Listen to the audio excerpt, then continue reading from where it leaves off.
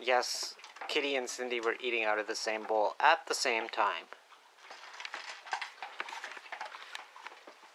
So, there you go. How much more example do you xenophobic talking monkeys need?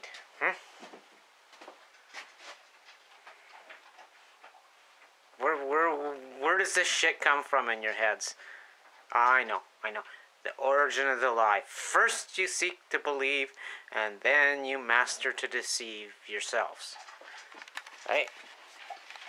As soon as you can detect the difference, well, that's all the rationale you need to override any morality you might have, any natural instincts of camaraderie with other beings you might have, and dive in there with convenient beliefs and full-fledged cheat and gain.